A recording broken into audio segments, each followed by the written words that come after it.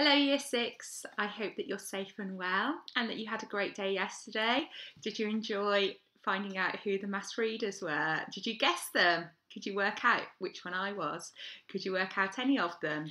Oh, we're going to do all the answers on Monday. So it's very exciting to see how you got on. I hope you had lots of fun. Right, so it is Friday and you know it's my favourite day of the week. This week for lots of reasons, okay?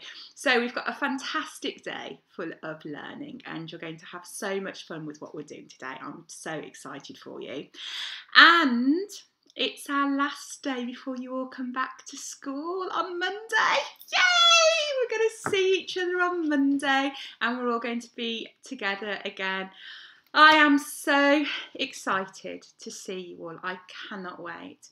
And I know it's been a long time since some of you have been in school. Please don't worry about a thing. It'll just be like it was when we returned to school in the autumn term. We'll all be together, and if there is anything worrying you or if there is anything at all you have got to do is speak to me and I'm here for you, okay? So please don't worry. I've got some fantastic things that we are doing next week to settle in back to school. So I promise you we are going to have lots of fun and it's just such a blessing that we can be together again. I really can't wait to see you, Year 6. Okay. So what have we got to do? You've got to work as well today though. I'm not going to let you off. So we have got skills check as always on a Friday. So Year 6 objectives, so just do your best. Like I said last week, we are working our way through all of those objectives now. We've just finished our topic of decimals, so you should be super fantastic at that. So just have a go and do your best at what you can do. Okay, sorry, my screen just went a bit funny. So just have a look, do your best. The answers are there to help you if you need them or to mark your work. As I said last week as well, just want to see you getting a little bit better each week, a little bit more progress as we go through the weeks. That's what we want to see. We don't want full marks. It doesn't matter if you don't get full marks. It's just doing your best. And I know that you all do that so well. Right, so there is your maths. Now, as you know, we have been focusing on Tuesday all week. Well, we have saved the best lesson till last. You are going to use the reported speech that you used yesterday for the police report, but you're also going to use a little bit of direct speech. That is because, Year 6, today I would like you to write a newspaper report on what happened on Tuesday night. Oh, it's so fun. Okay, so first of all, we have got a success criteria for you to work with, the same as it is in school, okay guys? So that, you know, we use a success criteria and I say, right, you've got to include all of these things in the newspaper report. So these are your guidelines, okay? So a headline that attracts attention and may play with language a little bit. Can you remember, we say, grab your attention with that headline, okay? The reader has got to read a little bit more. I want to read it. So you've really got to grab my attention with your headline, okay? Now, we practiced our first paragraphs, didn't we, last week, saying who, what, where, yeah, and when, all right? So that first paragraph, who, what, where and when, okay? Answer those questions in that first paragraph. And remember, it's going to be past tense, okay? And I want that formal language used as well, okay? Details such as names of people and places given in full. Remember, the reader doesn't know everything that you know that you're writing, so you have got to explain everything clearly. Don't worry, I'm going to show you an example. Okay, some opinions to be included, possibly disguised as facts. So you could say what somebody's opinion is, but that could also be a fact. Okay, 2 interviews, eyewitnesses or experts. So remember, yesterday when we were talking about the police report and you interviewed people and you reported on what they said, that's what you could do. But in this case, year 6, you could do it as direct speech. So you could use those inverted commas. But remember those skills, guys. Remember a capital letter inside for the first word of those inverted commas, all of your punctuation in those inverted commas as well. So remember those key points. It's really important that you get that right. Excuse me. So, where have we got? Reported speech used correctly as well. So remember the past tense, the third person, formal language, okay, and a final paragraph that brings the reader up to the present future. So what is being done about it now? What are those detectives doing about those flying frogs, okay? Remember that last page where it showed a flying pig? Are you going to include that in it? Have a think, okay? And I've put here, because we need to include the right grammar, I want some modal verbs and I want semicolons used correctly. Now, we have used modal verbs before and we have used semicolons before. But on the PowerPoint Year 6, I've just put a quick reminder of what modal verbs are. Remember, we said that they are verbs of possibility. I could have, should, would, will, might. There's a little sheet to help you there, okay, guys? So have a look at that as well, because I want you, it's going to be really good with the frogs, isn't it? I might have seen a frog on a lily pad. Did you? Okay, and then a semicolon. Okay, we've really got to get these into our writing. So a semicolon, when do we use a semicolon? Can you remember we spoke about it before we went into lockdown? You have 2 independent clauses. You have 2 main clauses. And instead of putting and in them, you link it with a semicolon, all right? So you have got 2 main clauses, 2 independent clauses, 2 standalone sentences. They're all the same things, okay? Which are closely related to each other. And they can stand on their own as sentences, okay? And you are going to link them. And there's an example there as well. So have a look at that on the presentation. Now, I have done an example. This is my example, okay? So I think you might find it quite funny, all right? So what we saw was hovering hogs, so pigs. We'll get moving on to pigs. We're not using the frogs. I decided to focus on the pigs. Shock the village of Hagley. All right. So these hovering hogs shock the village of Hagley, and you can see that I've put a picture of the hovering hogs. And it's by myself because I am the chief reporter, all right? There might be some names that you recognise in there of witness accounts. I know for definite that you will recognise Farmer Pennicut. Sorry, Mr. Pennicut. I haven't checked that it's okay with him. Oops.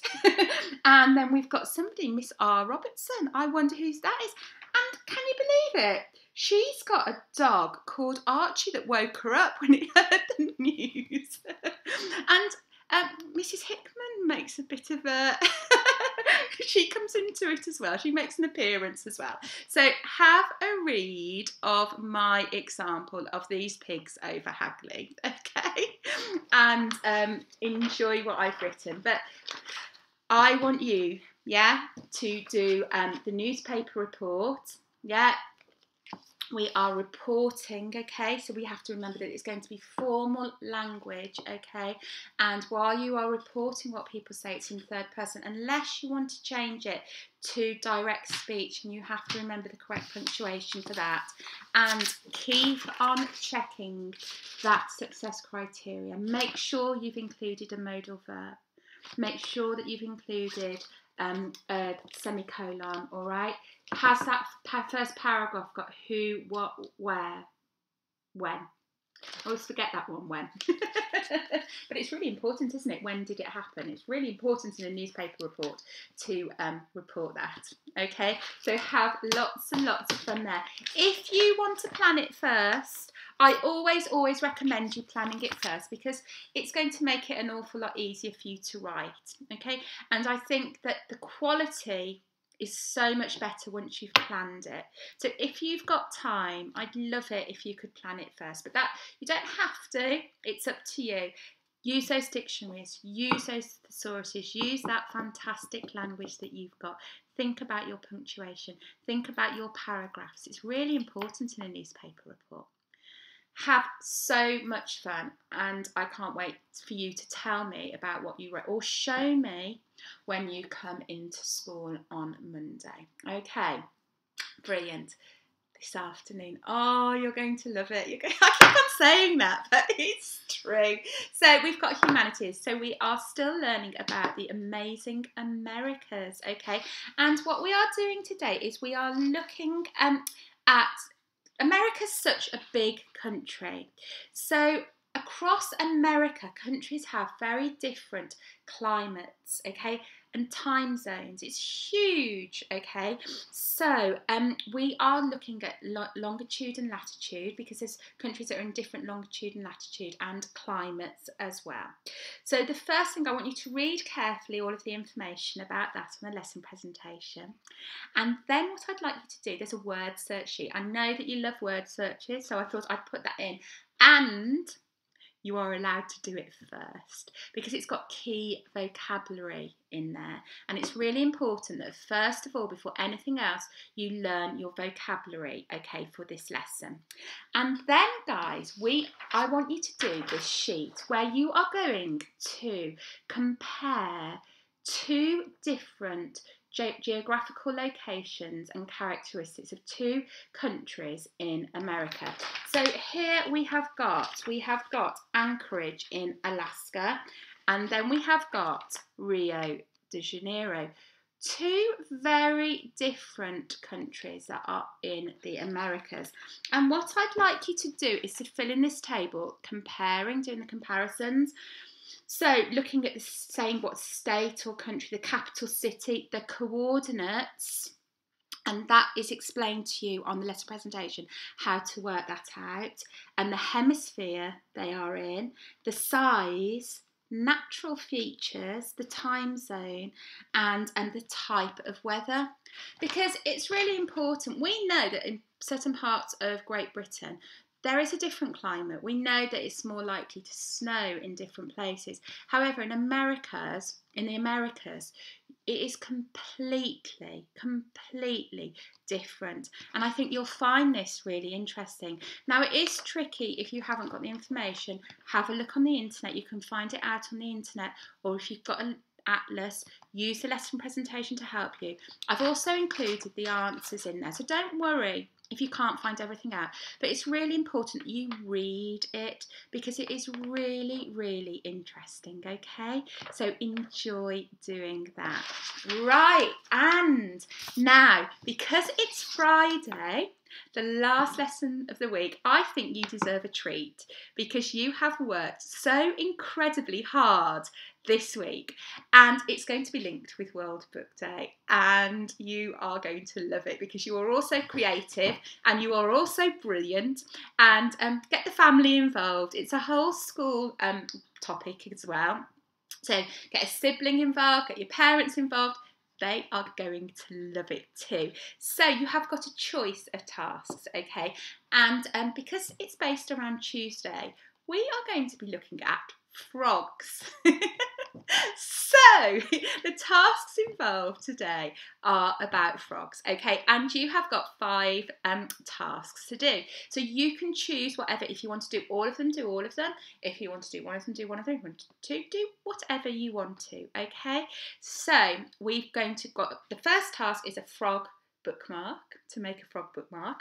The second activity is how to draw a frog. There's a link for you to follow Absolutely brilliant. So you can have a go at that and you can follow that link. When I do that, I pause it so I can catch up with my drawing. So have a go at that. Make a frog puppet. Again, there's a link for that to help you through that process. They are absolutely brilliant. Make a jumping frog. I'm going to do that with Isabel and George this weekend. We're going to make jumping frogs. I love the look of that. And when I showed them, they really wanted to have a go at it as well. And the final one is to design a mask of any animal, okay? So have a look at those, and there's all links on there to help you do it as well.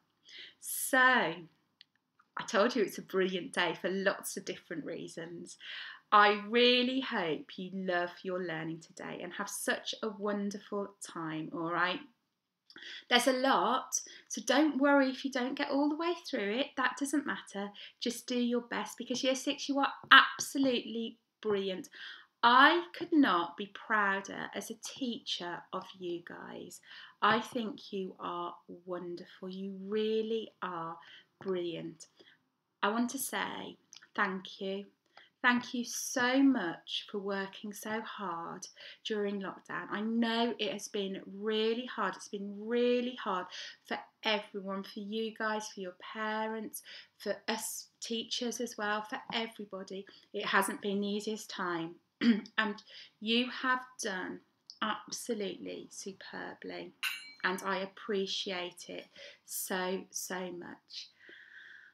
Like I said, I cannot wait to see you on Monday. Please don't worry about a thing, because we'll all be together again, okay? And we are going to have a fantastic time. We've got an exciting new book that we're going to work on in English, and you will love it, all right? So have a great day. Have a wonderful weekend. Get lots of rest so that you're ready for learning on Monday. And I will see you then. Okay. Take care, my darlings. All right. Lots of love. Bye-bye.